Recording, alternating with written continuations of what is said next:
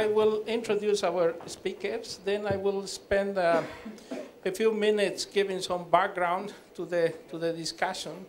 And then I will refer back to the speakers, and we will open with interventions of around 5-6 minutes from each. And then with that, we will open to the floor for questions and comments, and hopefully we can have some debate about the topics. Well, from my close left, I want to introduce to Christian Del Valle. Christian is founder and managing partner of Altilia Ecosphere and Altilia Climate Fund. Before, he has served as Director of Environmental Markets and Forestry at BNP Paribas. Then we have Richard McNally. Richard is a Global Coordinator for Climate Change, SNB, and he has been working as environmental economist, leading several global projects, including RED projects. Then we have Agus Sari. Agus is the CEO of Belantara Foundation, primarily with work in Indonesia. And before that, he has served in different positions in Indonesia, including the task force for RED. And he has been actively leading efforts to design financial mechanisms to reduce greenhouse gases emissions in Indonesia. So he has a really active role in the country. Then we have Obadia Ngigi.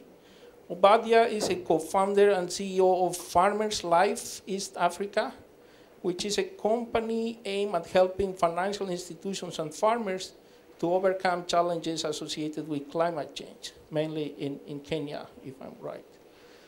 Then we have Sylvia Wisniewski. Sylvia is Managing Director at Finance in Motion, which is an impact investment group, and she oversees the company's financing initiatives for conservation and natural resources. And then we have Chris Brown. Chris is a Vice President and Corporate Responsibility and Sustainability of Olam International. So it's a quite distinguished group of people. There's lots of knowledge in our panelists. So I will just spend a few minutes to provide some background to the discussion that we want to have. And the questions that we want to explore in this panel are mainly related to three basic questions. One is more related to how to mobilize long-term finance for investments aimed at supporting sustainable agriculture and conservation, but at the same time providing social benefits, and how is that smallholders can benefit from those investments.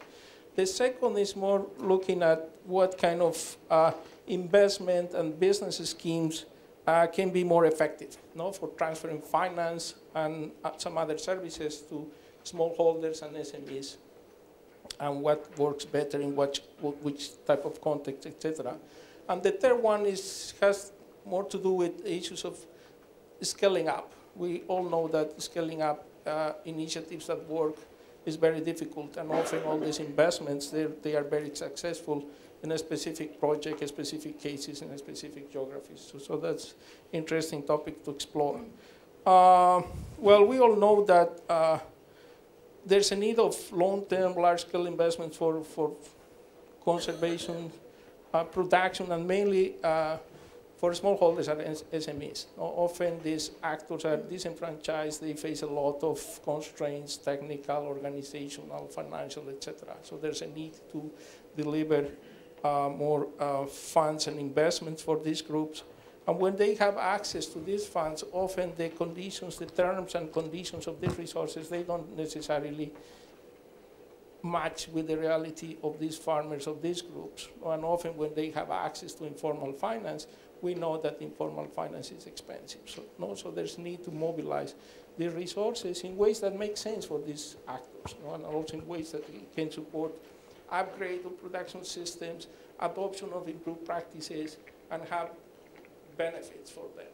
And also we know that these players are over time engaging in markets that are much more demanding in terms of quality, compliance with environmental standards. So I think that imposes additional constraints in these players. Also, these discussion about how to mobilize resources that make sense and can help them to overcome these constraints make a lot of sense. So, and also finance at the same time shouldn't just be to support initiatives that you have in place, but to create options and to create new economic options for these players, which is important, but we know that's, well, easy to say, but it's difficult to put in practice. At the same time, there's a lot of initiatives that have been emerging from the finance sector that are more innovative, and I'm trying to link the smallholder needs with these new perspectives of investors to try to get some positive environmental and social outcomes. And I think there's a lot of finance instruments that are emerging, like I don't know, bundling different types of financial services, blending different types of capital, targeting incentives from governments to facilitate guarantees and capital for smallholders, leveraging the capacity of actors in the value chains and making use of new technologies. So I think there's an important set of instruments, tools, and technologies that are being used. It's important to reflect how also they can have, help to bridge supply with demand of capital. And also, I think at the same time, we know that, finance has to embrace environmental and social goals, but finance is not enough. Also, there's a lot of different conditions that have to be in place for finance and investments to have a positive outcome for the environment, for conservation, for smallholders. And I think, the whole debate that now we are having is also how that can be scaled up. If there are successful initiatives, how they can be scaled up at the level of the supply chain, or putting in place business models that are more inclusive and really can deliver social and environmental outcomes at the same time.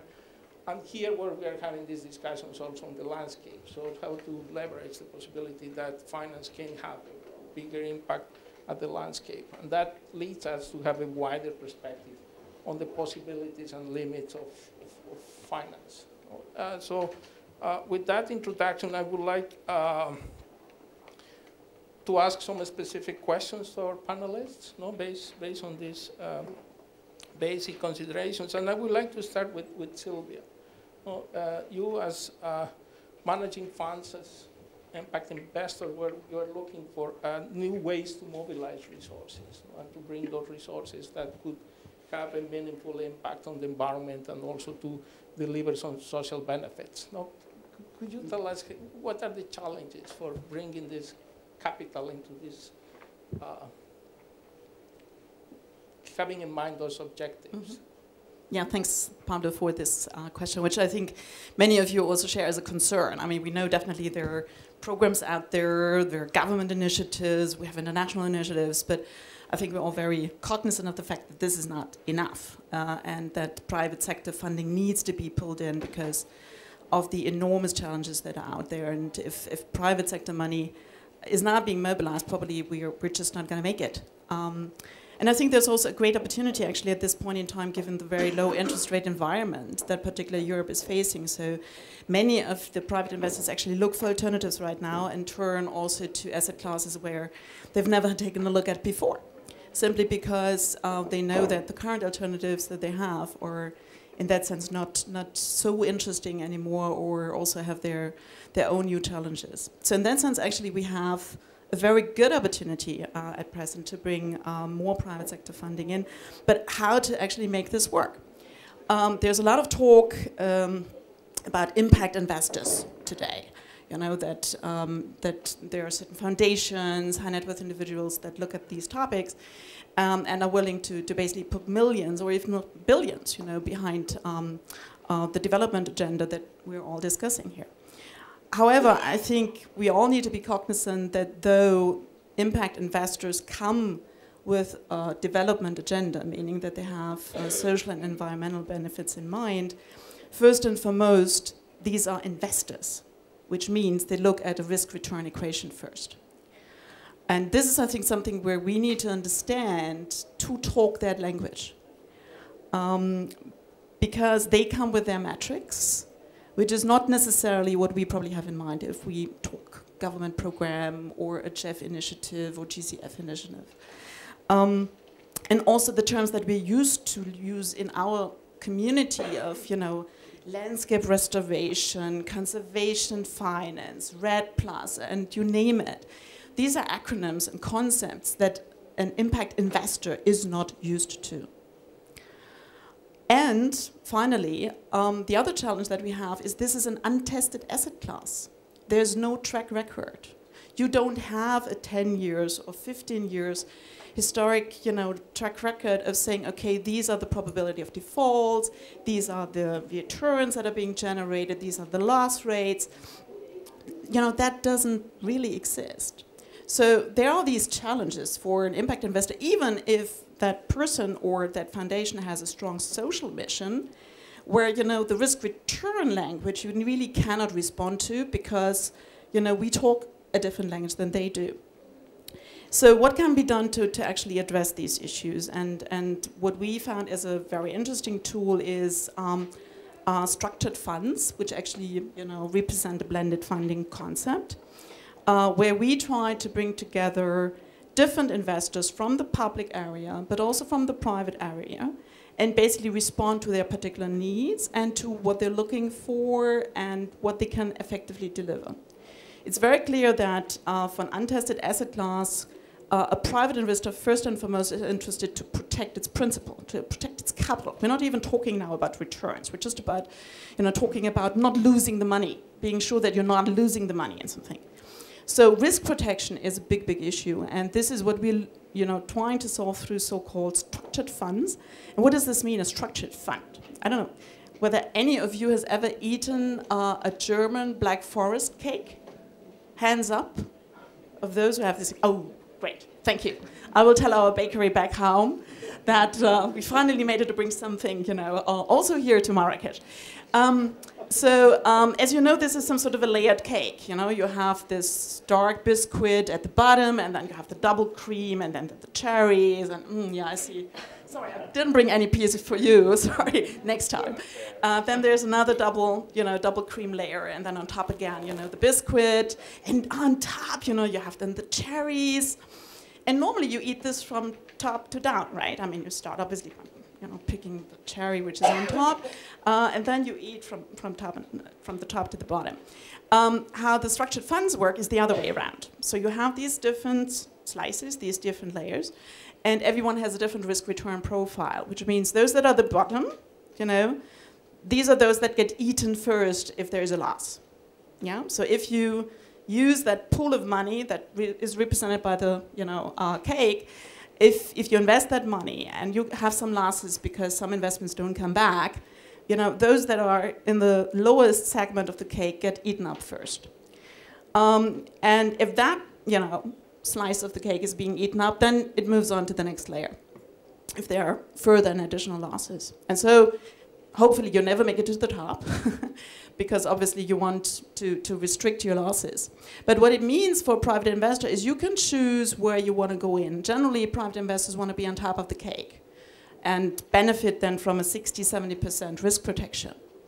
So this is actually how you can pull in an investor, which in principle is interested, but has no idea about the actual asset class, about performance, about the risk profile.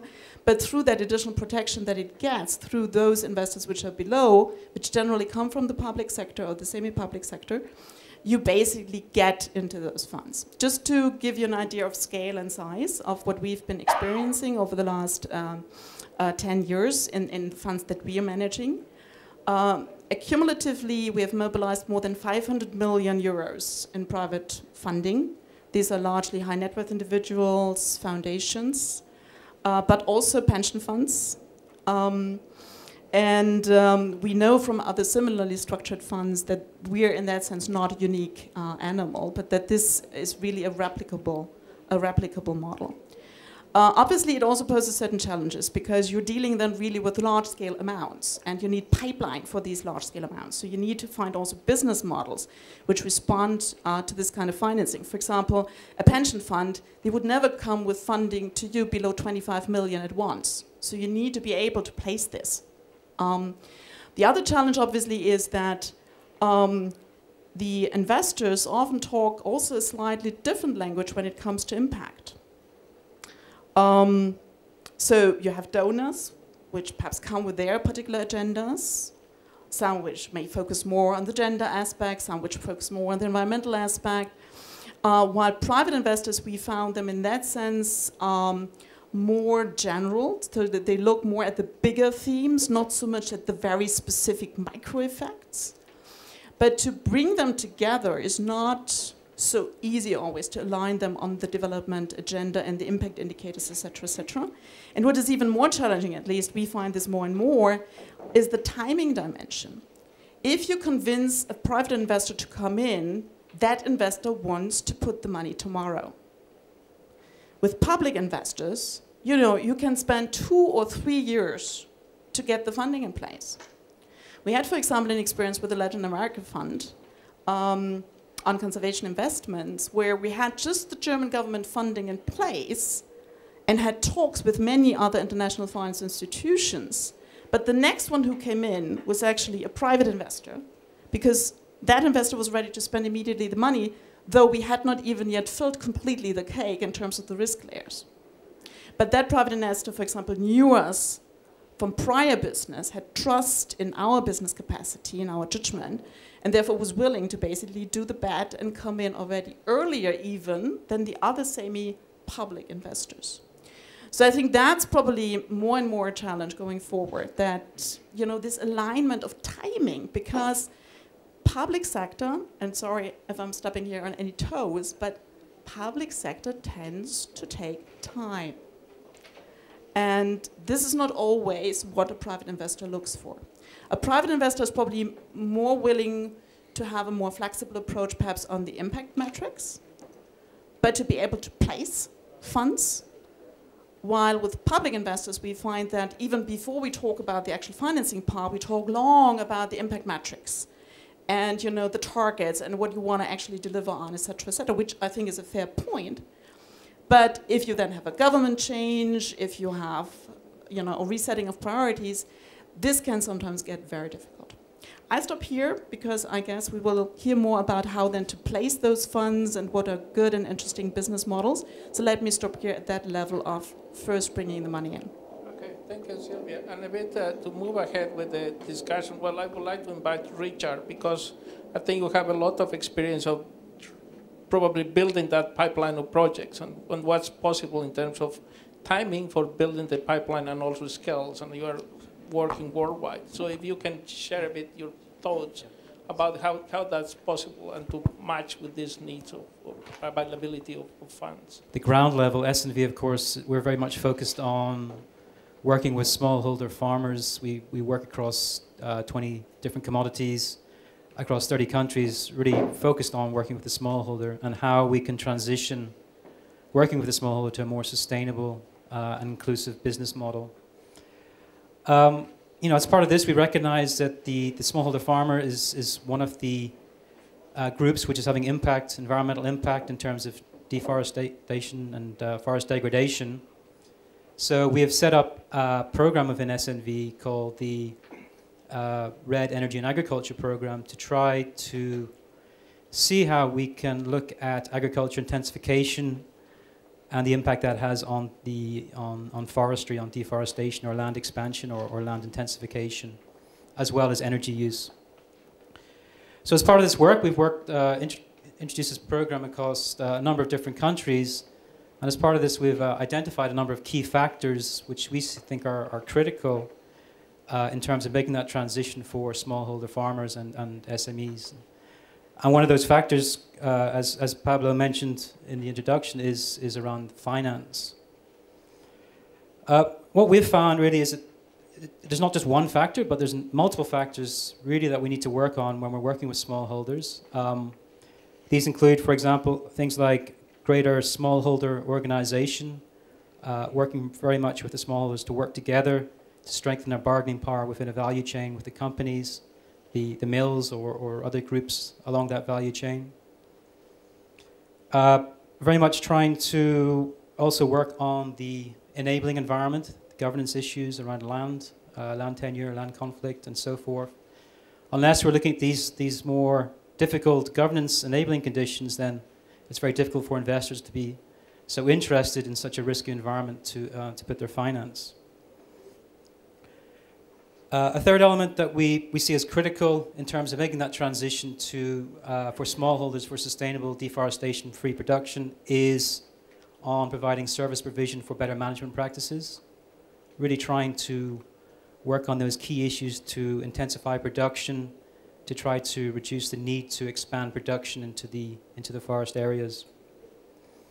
And then finally, which is a topic of today, is the issue around access to finance, the need to try to mobilize or support smallholder farmers in accessing finance to be able to invest into their more sustainable deforestation-free production. As Pablo highlighted, this is a key element, and SNV has been working across the world on this, both in terms of trying to access domestic finance, which we think is critical if we're really looking at scaling up impact, but also looking at the more niche international impact investment finance, which potentially in the short term is going to be easier to access to make this transition towards more sustainable deforestation-free. Again, focused very much at the smallholder level. From our experience, what we've found really is there's a lot of capital, a lot of potential funds out there, but there's a number of different conditions which is really making it difficult for those funds to actually get down into sustainable practices which are genuinely deforestation-free or a bit different to the business as usual. Some of those factors really, what we're seeing in our work is there's a real lack of bankable pipeline. It's quite hard to find genuine projects to invest into these practices. SNV, we work primarily with small, medium enterprises and smallholders, and these are not so attractive to impact or larger investors, the so-called missing middle. And finally, we see that there's a lot of risks, particularly working on the land use area, the interface between agriculture, smallholder agriculture, and deforestation. There's a lot of risks around governance and so forth, which makes it very difficult for investors to be willing to put their money behind it. So the models that we really try to practice, going back to Pablo's question, the models we try and practice really is we see a need for some form of transition finance, public financing, to try to work with these small and medium enterprises and formation of smallholder groups using public finance to try to support them to get to more sustainable and inclusive practices.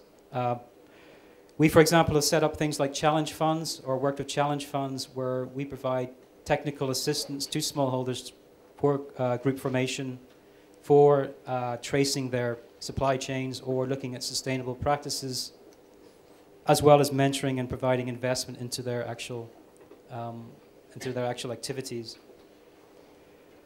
What we've done in a number of cases is we've tried to build the environmental social governance standards of these SMEs and smallholder groups, and then at the end of 2 or 3 years had matchmaking events where we tried to bring the investors to then work with these groups, and at that point they're far more commercially interesting to be invested in. Another model we use is we set up platforms. Again, we're looking at PPP, public-private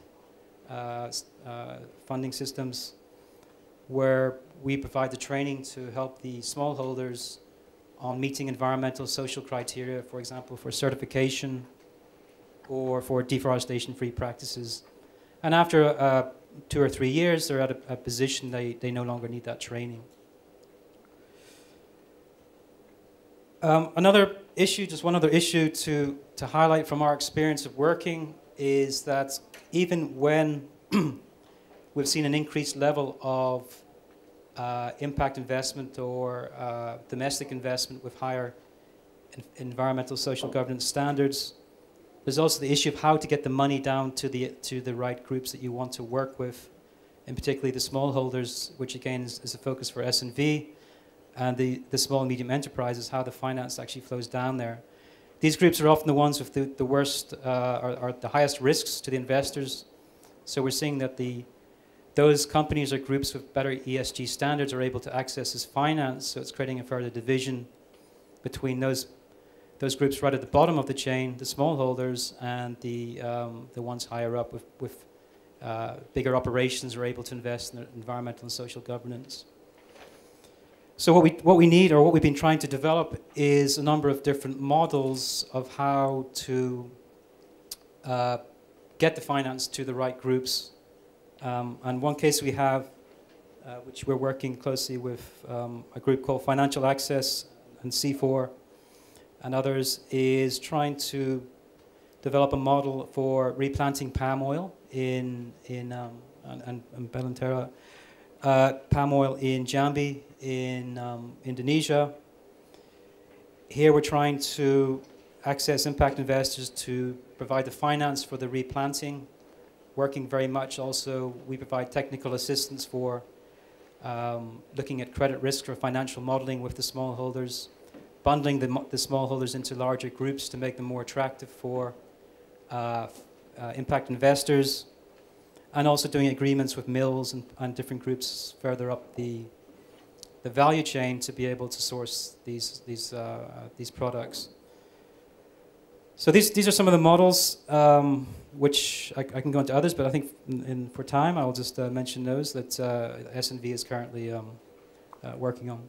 Thank you, Richard. You mentioned the Belantara Foundation and models that you are trying to develop in order to reduce the negative environmental impacts that some commodities have, and that involve a lot of smallholders. In Indonesia, in a specific case, also smallholders struggling to get access to finance, but at the same time they are struggling now to comply with the standards. And I think, well, you are engaged on those debates and also trying to mobilize finance in order to support more local processes for achieving sustainability. Can you share a bit your experience, Agus? Yes, thank you, Pablo. My name is Agus Ari. I'm with Belantara Foundation, a new foundation that just was launched last year in Paris. I think I'd like to go back a little bit to why landscape matters. I think landscape to us is basically a place where interconnectedness exists. These are interconnectedness among stakeholders, those that use and get benefits from the landscapes. And we need to manage the interconnectedness, because lacking which, we will basically destroy the landscape. Having it managed well, we will continue to use the landscape sustainably. And that is basically the reason why we are established to do conservation and restoration of forest and peatlands in Indonesia through landscape approach. And we are funded by private sector that reside in the landscapes. It's basically two questions that we ask to the private sector. First is whether you would be willing to co-manage your landscapes, including financially. And then the second question we ask to the private sector would be whether you can afford not to. And usually the second question would be answered, yes, we cannot afford not to co-manage our landscapes, and therefore we would be willing to participate, including financially. So through those questions to several private sectors, we get our fund. And the first that we obtained was from Asia Pulp and Paper, which already has its zero deforestation policy. And we actually like to work with especially companies which have zero deforestation policies. So that's landscape. Now, within the landscape, there are, of course, in addition to large companies like APP, we have supposedly protected areas, national parks, natural reserves, but also communities. Communities that work in many different ways of lives, including smallholder farming. And that is the topic of today, is how to basically bring financing to to them. We've been in discussion. I think this group is very interesting because these are really a group of friends. I've been in very close discussion with Chris, and also working very closely with SNV in Indonesia. There are a number of things that probably I'd like to raise as some of the issues that need to be addressed when we talk about financing. First is that usually when we talk about impact investors, we are talking about large numbers, some millions of dollars, and the bridge between that millions of dollars to small farmers actually is a big issue. How to basically deliver it to the farmers. And that includes, the issue of intermediary, but also what we call the last mile. How to get to basically the end point of where the money should go. And we need to have innovation there. For example, with Finance Access and SNV, we put together this, and ACFO, yeah? Put together a way to assess the risks, because we cannot work with the community using traditional banking mechanisms through collateral or what have you, because most of them don't have enough assets to be used for collateral. So we usually use cash flow as a way to assess and manage the risks. Most of them are also already highly indebted. They've been so used to actually using the service of lion sharks with very high cost of money. It is not easy to actually to serve them financially. We need to do risk assessment, very similar with probably insurance companies would do that. Assuming that some of them will default, but it won't bring down the entire group. That's basically mostly how how things work. The issue of entrepreneurial, we are talking about something that has not been proven before, and work that is very different from investing in a restaurant or a factory. We're talking about the smallholders, and therefore 5 years, the usual tenure that bankers or investors are looking at, really is in quite a lot of cases too short, and we need more or longer tenures than 5 years. Upscaling, how to be able to work in smaller areas, but immediately scale it up at a much larger scale, because it would be good and easy enough to work in like 10 villages. But we need to actually bring this system to reach as many smallholders as possible. And there are 1.5 million of smallholders, for example, in Indonesia. How are we going to reach at least most of them, if not all of them?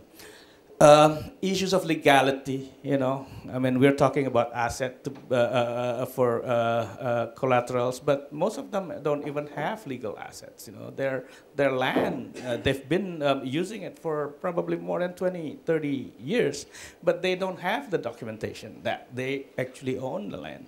How are we going to deal with that? That said, though, these are usually the factors that scare off a lot of investors. And that is why we would like to try to bridge them. How Blantara works is that we have a fund, a substantial amount, I think, for already for the time being, and then we disperse the fund into at least 3 windows. The first is grants. We actually provide grants, and we are talking about first co-financing, partnership grants, for example, that we do with a number of our partners. IDH, for example, from the Netherlands, has been our partner. We actually put one-to-one co-financing for some of our projects. And then we also have small grants. We even divide the small grants into mini grants, micro grants, and super micro grants. Sometimes, you're talking about $500 or $1,000. That would go a long way in some areas when it's put effectively and in the right place. And then the second is investment. We also provide investment. We invest in initiatives that make money. And in many cases, like even smallholder development, it does make money. The communities actually make more money when they're successful in this program than before. And because of that, they have increased revenue, they have increased income, they have increased profit, and it is actually an investable venture. And we are also interested in doing that. But I think what is really interesting, I think, that we can offer is what we call de-risking facility. What we are doing now is basically to partner with impact investors. And quite a lot of investors actually are already excited about coming into Indonesia and invest in some of the landscapes, but are still reluctant because of certain risks. And what we're doing basically is to tell them, okay, let's partner, let's reallocate the risks. We would be willing to take some of your risks if you're not comfortable taking, and just take the risks that you are comfortable with. And that would increase their appetite, that would basically accelerate their operations in Indonesia. And some of the risks are actually local risks, the ones that I just mentioned earlier, that I would say most impact investors would have no clue how to deal with them. And we have some good experiences with our NGO partners, how to manage them, and therefore we would be more comfortable taking those risks. Can we stop there? Sure. Okay, all right. Actually, Yeah, I am stopping there. Okay. Yes. No, because with this very interesting concept of the risk and investments by also taking more concerted efforts of players at the landscape, and that probably is a new way to go. Okay. No? Sure. Okay. Sure. Can we move to Obadia, because also you are trying to working with financial institutions, but also dealing with climate change risks, no, and supporting farmers to invest more on soil and land conservation. Can you tell us what sort of mechanisms you put in place that are working? Okay, thank you. Just in addressing these questions, allow me briefly to give a highlight of what F3 Life is. Well, in F3 Life, we are a financial institution, and we help financial institutions, companies, NGOs, and credit providers provide credit which promote sustainable and climate resilient agriculture. We do this by helping credit providers to incorporate climate smart and agricultural environmental terms in loan terms and credit scoring. We provide this because environmental financial institutions actually are posed by risks, and these risks actually prevent them from providing credit to smallholder farmers. So what we have come to do is to provide mechanisms that helps financial institutions to provide credit to smallholder farmers. This new initiative, we developed it by spending some time negotiating for payment for ecosystem services in Kenya. And from that, we learned that contract designs, contract incentives supported by advice are a very important tool for behavior change by smallholder farmers to embrace climate smart agriculture. And we also realize that direct payments to farmers are not scalable. So we came up with F3 Life system, whereby we provide the improved, sustainable, and climate resilient farming in a way that is more scalable, financially sustainable, and this is where farmers also repay their loans with interest. To address his question is how these risks are managed. Is first to understand which risks are we talking about here. From a field perspective, where I come from, one of the risks that embrace financial institutions in providing credit to smallholder farmers is the investment finance. And as Sylvia mentioned, a braided finance, which comprises of private finance and public finance, is very important, because public finance will buffer the private finance, such that the private investors will not be hurt in case there is a loss. Secondly, there's a risk of harsh weather conditions, and this can be managed by partnering with weather-indexed insurance organizations, which can caution smallholder farmers in case there is extreme harsh conditions, which are brought about by those harsh weather conditions. There's also an issue of low uptake, whereby financial institutions and the smallholder farmers actually do have a problem of uptaking the new initiatives, and that can be managed or mitigated by providing a technical assistance as a value addition to providing the credit to smallholder farmers. And for financial institutions, this helps them to embrace the new initiatives. There's also a problem of compliance. Compliance in the sense that these new initiatives need to actually fulfill that financial institutions are in compliance with what we call environmental terms in their own terms, and smallholder farmers are also compliant with what they have agreed in the contract. So that requires some light and tested tools and also processes which are put in place to ensure that compliance is managed. Additionally, these new initiatives, which are scaled in different contexts, need to be well designed so that they can fit in different contexts. Getting back into how these finances can help smallholder farmers in mobilizing funds, at the same time having soil and water conservation within their agricultural system. It's good to recognize, to realize that smallholder farmers globally lack access to finance. And they lack access to finance, a lack of finance to improve their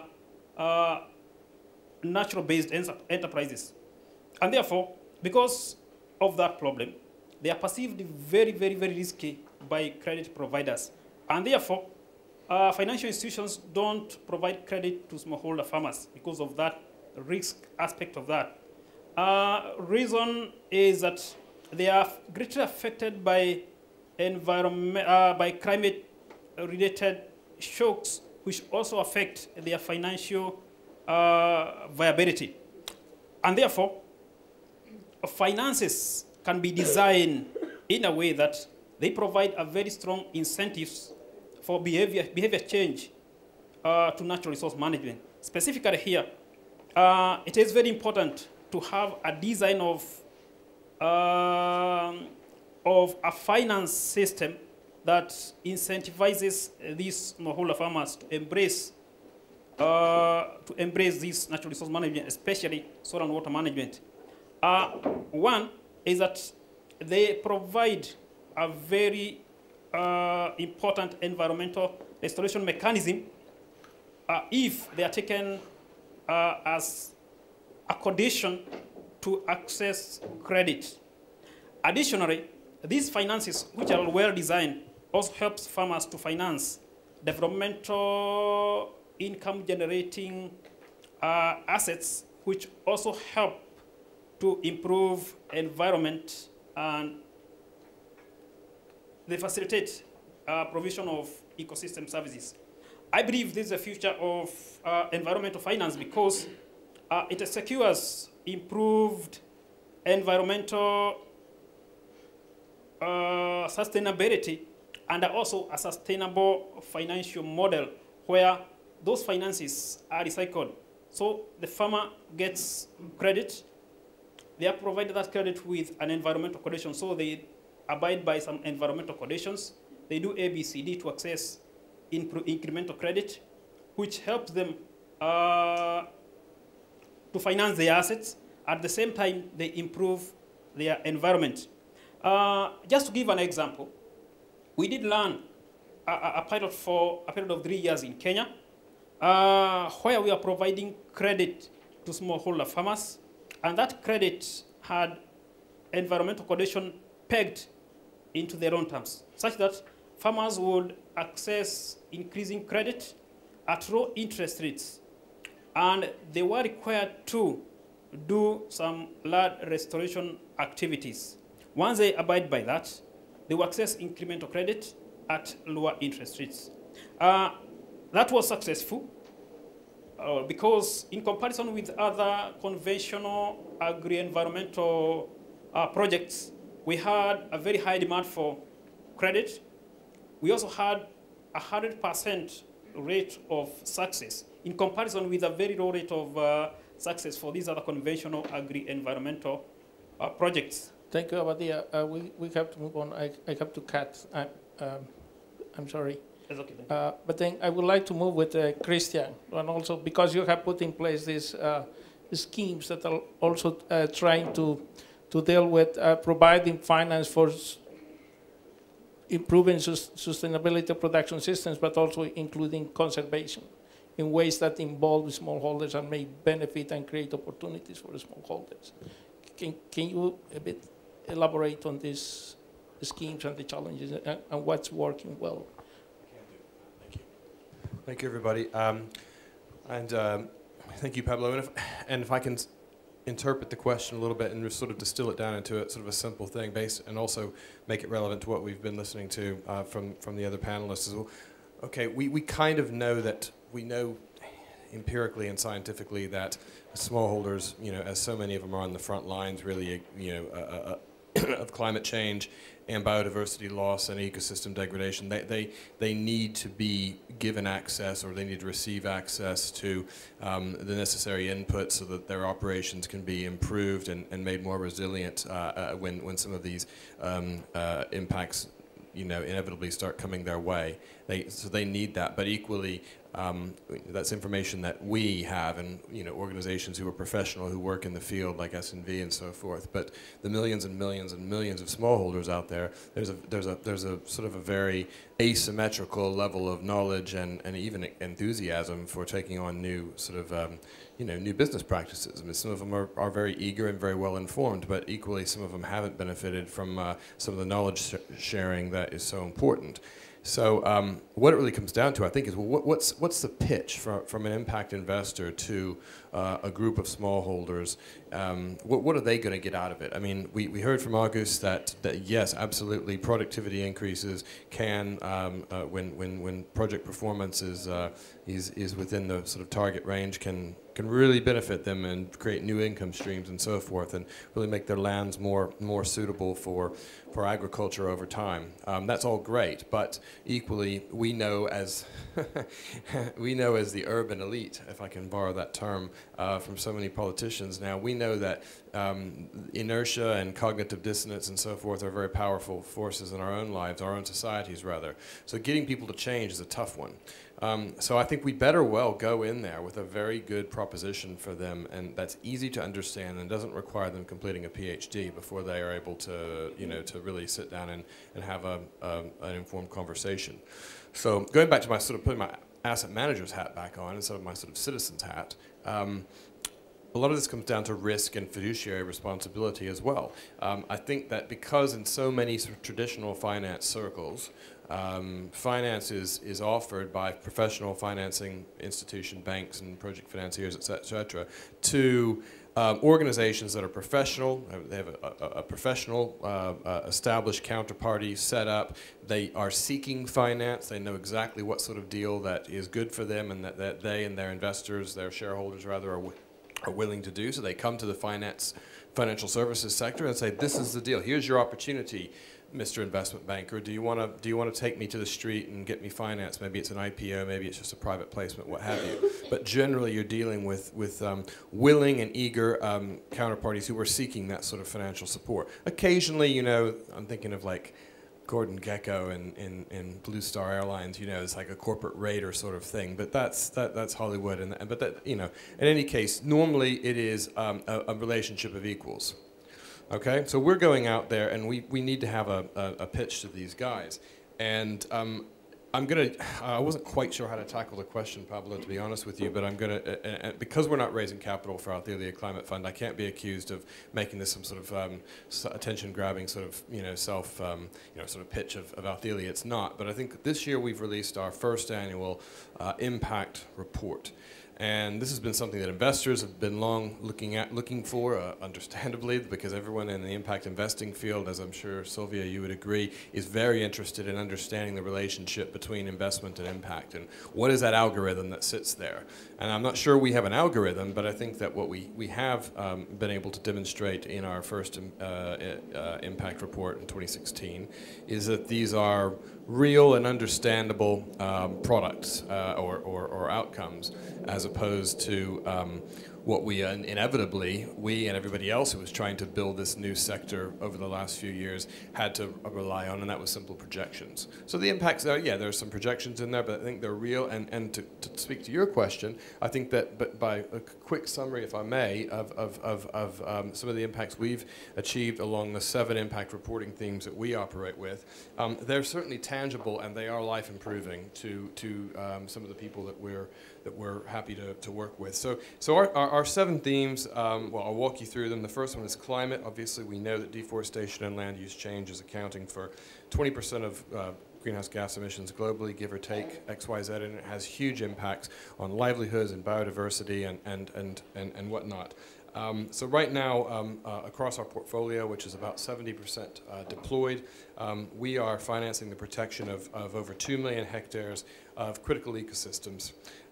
We have been through that protection. We've been pivotal in avoiding about 14 million tons of CO2 emissions to date, and this is where I think it gets really interesting from a smallholder's perspective. The main sort of strategy we do is to operate in that nexus between production and protection, and we don't really come in with a pure protection offering.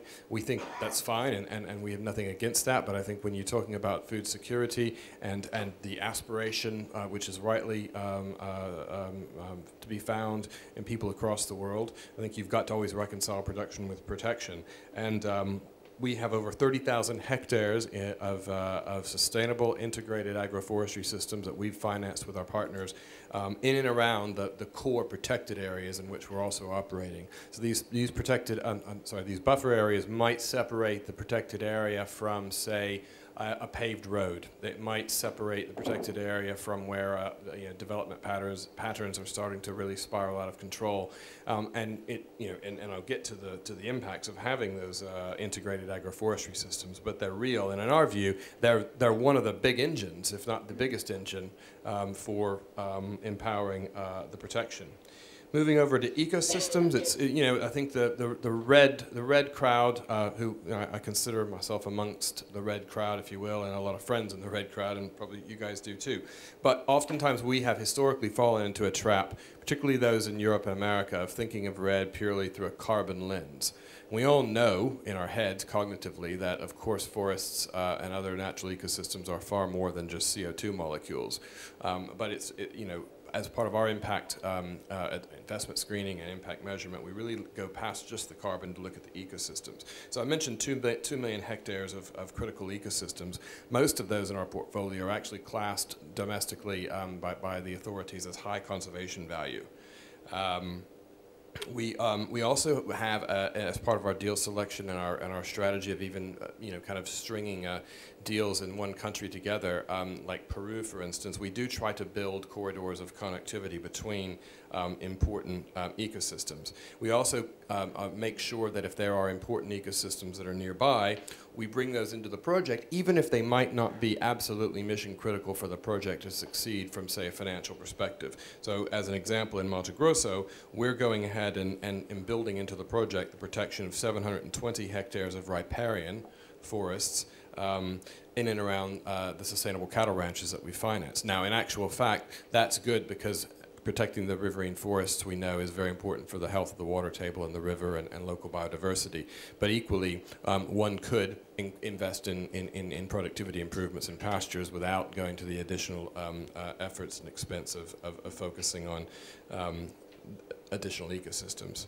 Moving over to species, which is effectively the building block of ecosystems, we know we're in the biggest the biggest round of extinctions in millions and millions and millions of years. It's called the sixth extinction for a very good reason, and this is brought about by human behavior. This is the Anthropocene era that we have initiated.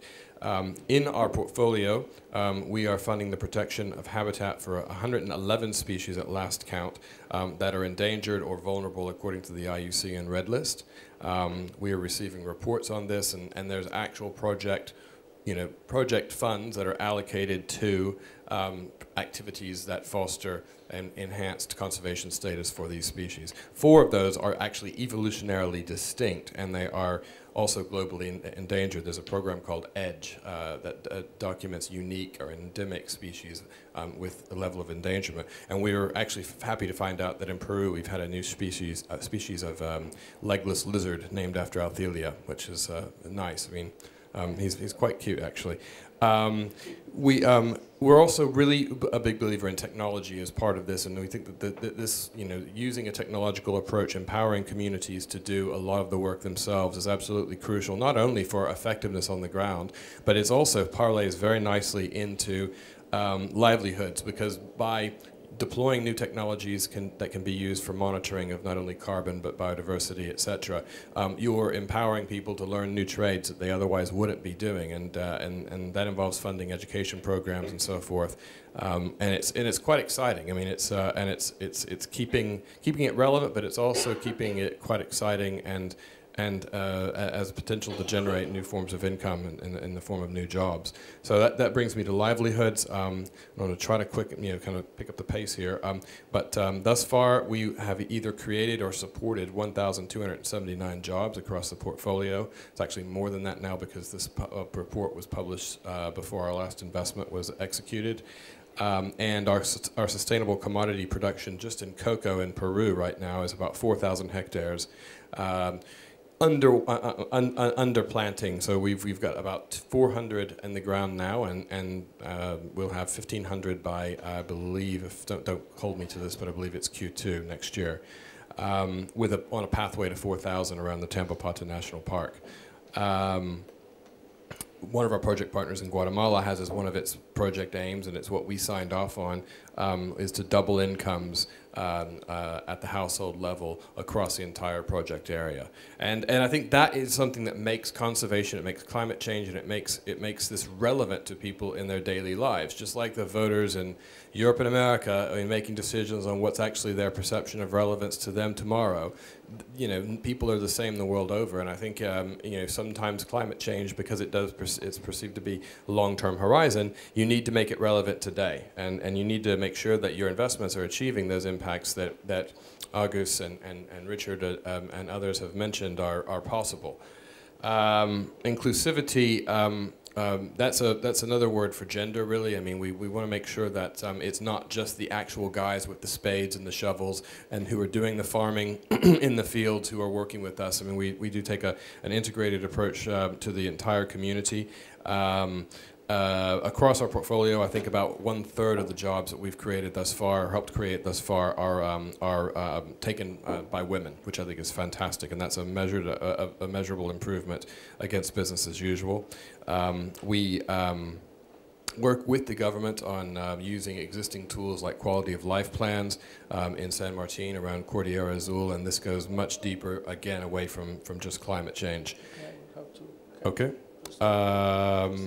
Last thing I'll say, we are currently supporting 51 productive enterprises and businesses in and around the agroforestry space. So that's 51 companies that are either started up or have been fostered, helped, supported, furthered due to the investments that we've made. And I think that sort of is my sort of pitch, I guess, to smallholders who maybe want to hear something a little bit more tangible than just I'm going to increase your livelihoods. Because yeah, I think it's great to hear all the impacts that you have in place, and for me it's a bit well, easy to see these impacts in some sectors. You know, when you have these high value tree crops, cocoa, oil palm, more dynamic markets, that is probably easier to build business models that could deliver benefits to smallholders, that can be resources that can be invested in conservation.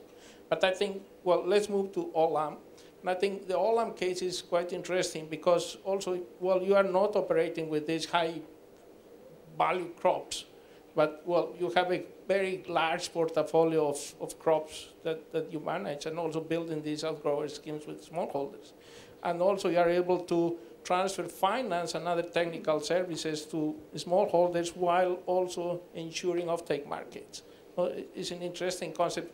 And could you tell us what the key of the success of this model and how it works across different contexts? Or is very much a blueprint that you apply to all the operations that you have?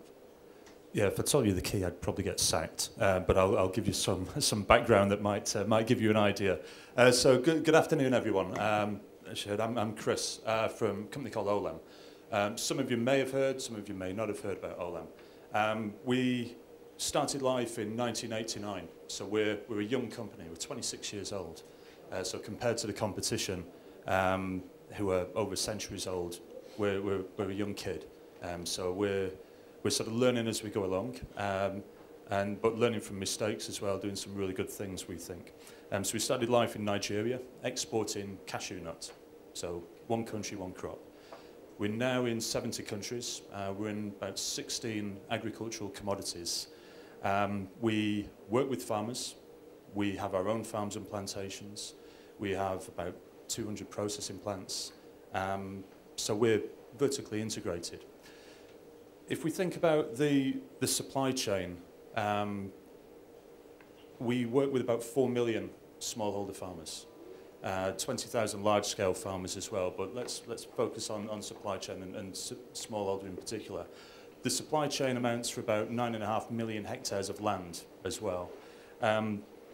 It's 92% of our greenhouse gas footprint. It's 98% of our water footprint. It's material to our business. It's material to what we need to do in terms of delivering our contribution to the Paris Climate Agreement, to delivering on why we're here today, delivering action. Of those smallholder farmers, that land amounts to about 7.5 million hectares. Most of this is through countries in Africa, South America, Southeast Asia, India. These are farmers with probably about 2 hectares of land. that we have to work with to get the range of products. The products do include cocoa, so 1 in 3 chocolate bars contains cocoa from Olam. We source enough cotton to make about 5 billion T-shirts a year. And just trying to think now, rice, we can provide everybody in the world with 2 portions of rice. So again, to give you an idea of scale of the products that we're dealing in as well, and the challenges that go with some of those products as well. In terms of working with smallholders, we realised very early on in 1989 that it's not just about agricultural inputs. It's not just about seeds and fertiliser. It's about the farmer. It's about the communities in which they live and work. Our business, our supply chain business, is dependent on those farmers. We need to ensure that dependency isn't a risk. So it's how do we de-risk that dependent value chain. So the farmers are dependent on us as off-takers, we're dependent on the farmers for our business. And that might be because those products feed into our processing plants. They might be outgrowers associated with a nucleus farm, which I'll mention shortly. So we built and organised a programme called the Olam Livelihood Charter. It's based around 8 fairly simple principles, looking at things like yield and quality, the obvious ones for a business like us, but then going down to think about traceability, social infrastructure, environmental impact. So building that enabling environment out from the farm, around the farm, into the community and beyond. So I guess listening to the colleagues here and hearing about bridges, Olam is both a bridge in terms of credit, it's also a bridge in terms of knowledge and support. And I'll say knowledge and support because the teams on the ground are physically on the ground. So our teams in Ghana, in Côte d'Ivoire, in Gabon, in Mozambique, in Indonesia, India, the list goes on. Those people live pretty much in the communities in which they operate. So it's about understanding inherently what's happening on the ground, what is happening with regards to the lives, the livelihoods of our suppliers, and how can we build that long-term strong relationship as an off-taker and to improve yield and quality. But how do we build that long-term relationship? And we've seen obviously finance as a key problem in this space. So Olam ourselves have stepped in into that space, and this again was from day one. We were a trading organisation to begin with, so we've got a bunch of traders on the ground who know about money, who know about deals, who know about risks of people who can pay back. So last year we financed $177 million just through the Olam Livelihood Charter. So that's about 350,000 farmers that satisfy all of the requirements for that sustainability program. Outside of that program, probably another 650,000 smallholder farmers that we work with, that we're financing, providing inputs. So about 1 million farmers we're connected to, delivering finance and other services, some of which reach the sort of the gold standard, if you will, and satisfy all of the various requirements that can very quickly be turned into a certified product. But it's about long-term sustainable supply chains that we're looking to deliver. And that finance goes into things like buying oxen, buying ploughs. So the cotton team in Côte d'Ivoire have allowed the financing of 12,000 oxen, 4,000 ploughs. It's things that the farmers need to support the work that they need to do or their communities need as well. And that's where the local knowledge piece comes in. And as I say, those staff are trained to understand about risk of the farmers. What is the risk that those farmers are able to take, and how do we support that? So in effect, what we're also doing is building a farmer credit history. So we can then bring in, as we have, sort of 3-way agreements with banks and other input companies to share the risk. We can't shoulder everything. I mean, we've tried to shoulder everything, and it is a business risk. So it's how can we de-risk by bringing people in. I probably forgot to mention as well that that financing is either zero interest or minimal interest as well. So it's affordable. So this is, again, understanding the capabilities of people to pay back. Of the smallholder volume, about 23% of that smallholder volume is in the OLC. So getting on for a quarter, and then you tag on that with the 650. So we've got reach to a huge proportion of our smallholder value chain in terms of being able to provide finance into them. In terms of funding for other activities that can be delivered, we were able to mobilise some quite significant funding from government, from development finance institutions, but 80% of that donor funding comes from our customers, our clients, which I find quite amazing actually. 80% is client driven. So we're sitting here today talking about the big picture, or for the last week or so, the big picture, the role of government. 80% is coming from our customers. So again, there's a huge opportunity to say, here's the art of what's possible. Now, how do we bring in, how do we access even greater finance and funding to deliver into that space? So there's a bit of an explanation around how we're working with the smallholders, and then I'd also mention nucleus operations, and this taps into the fact that we have our own farms, we have our own processing plants. So we're investing in those assets for 20, 30 plus years. We need those supply chains to be around for 20, 30 plus years. It's a fairly common sense approach, really. So this allows us then to go out and build those supply chains, to really invest in those supply chains, to understand what those supply chains need for that 20, 30 plus year investment period.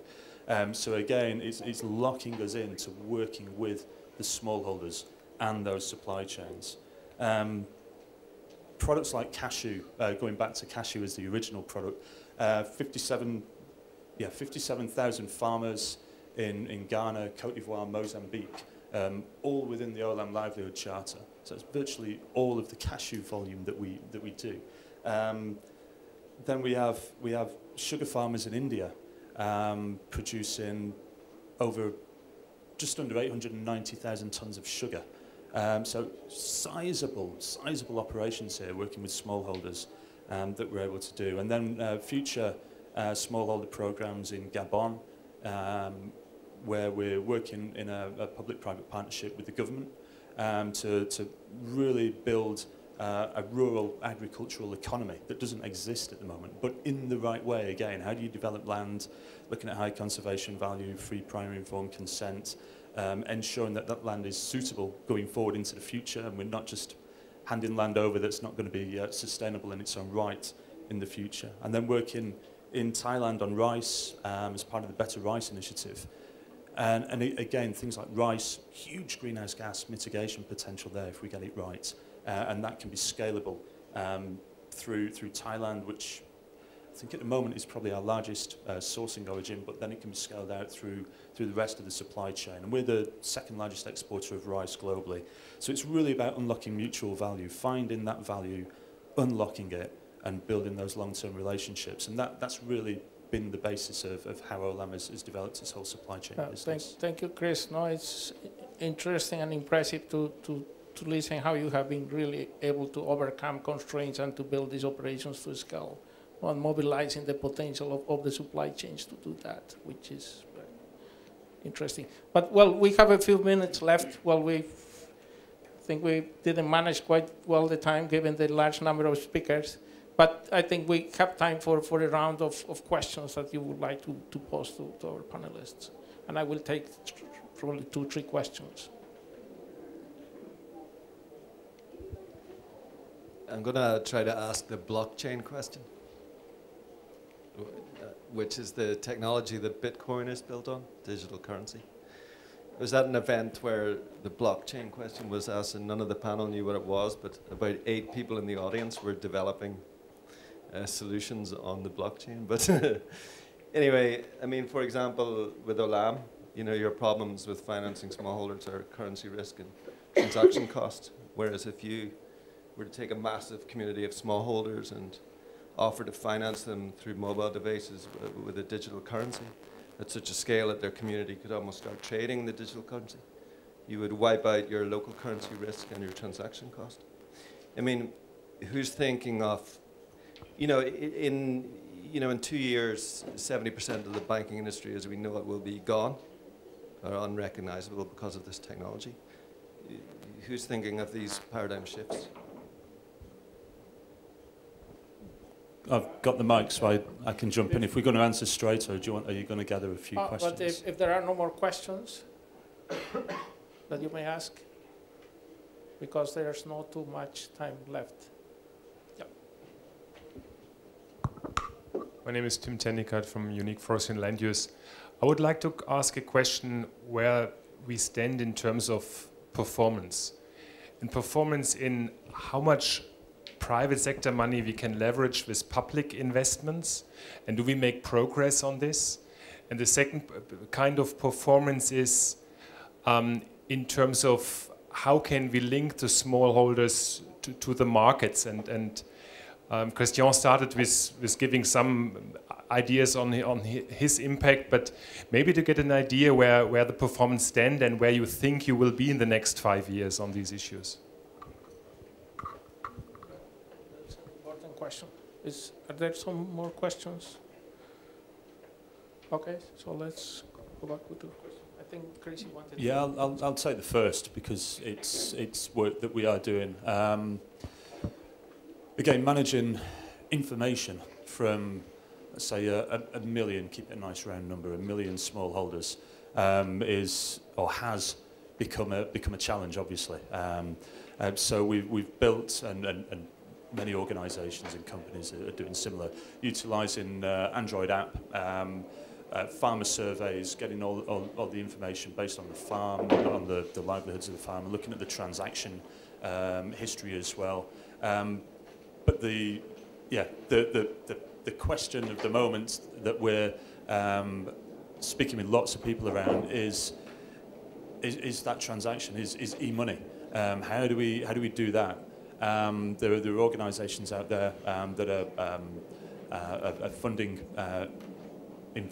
research into this. We've recently gone through a round with the MasterCard Foundation, and we've got funding to proceed down this route. So again, we see this as a game changer. How do you? We have guys going out on motorbikes handing cash over. And that's the model. That's how it started. That's how it is, and that's how it is in most businesses. How do you make that leap? So it is very much this, and again, building on from just a farmer information system that gives you a farm management plan, a bespoke farm management plan for the farmer.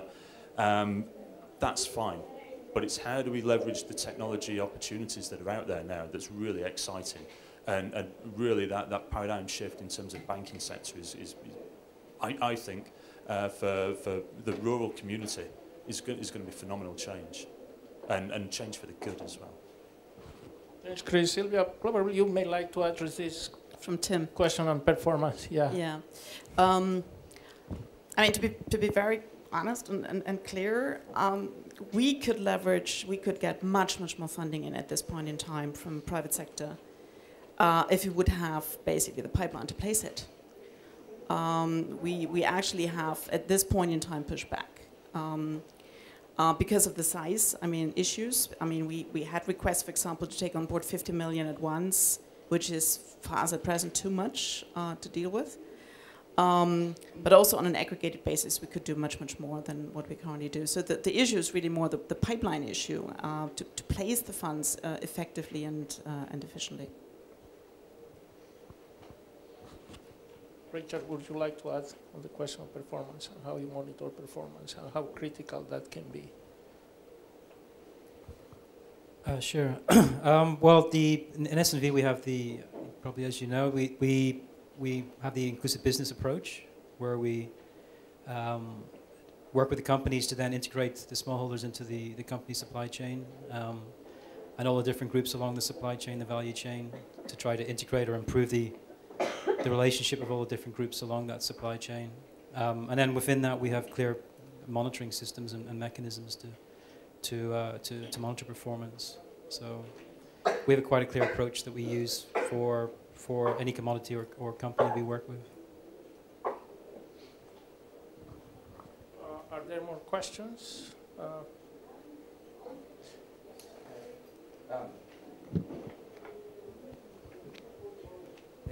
question is mostly for Chris from Olam, but I think Annie could answer that. One thing I've heard about the issue of working with smallholder farmers is aggregation. And you've talked about some high-value crops, but when we think about sub-Saharan Africa, it's staple crops. And so I've talked to people at, for example, Cargill, and how do you get corn, from that many smallholder farmers and do it in a cost-effective way. I'm just curious your thoughts or others, how we can, make this reach other commodities.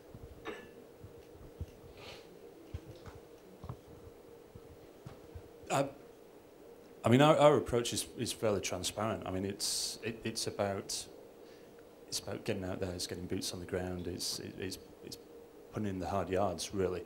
And when I go around the business and visit the teams on the ground, it is parachuting people in many cases into the middle of nowhere and building a business in places that some people just haven't heard of and didn't know existed. And it's just hard work, but it's transparent in terms of what we do.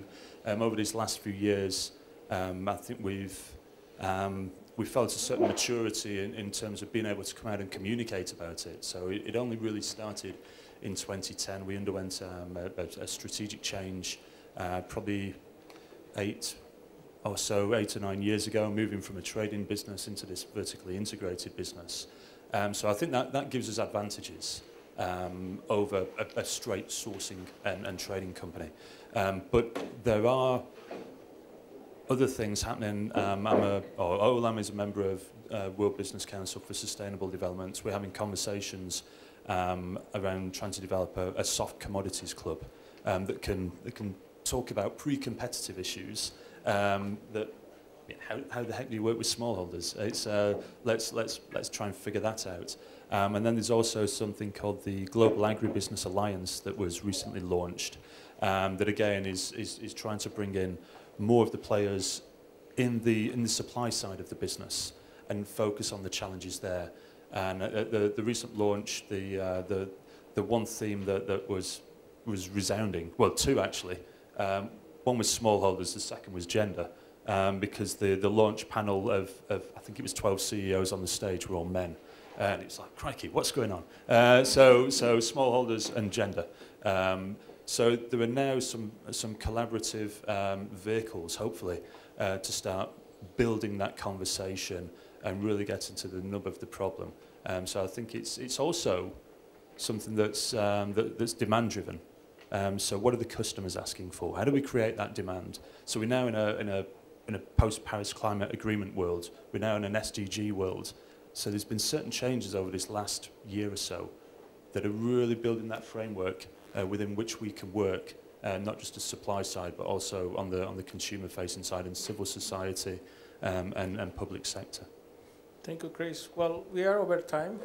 So before to close the session, I would like to ask all the panelists, going from my left to my far left, what do you think has been the main innovation in the operations that has worked and you want to keep pursuing? The short answer is I think we've found a way to operate in that missing middle that I believe Richard spoke of. In fact, you robbed me of my throwaway phrase there, but that's okay. You set the stage. I think that there's a very short list of organizations out there that understand some of the demands of delivering finance that works for the climate, it works for people on the ground, it works for biodiversity conservation, etc. And it takes a different approach, both temporally and also an understanding of risk. So I think we have found that missing middle, and I hope that others continue to join us at a rapid pace, because God knows the climate needs it.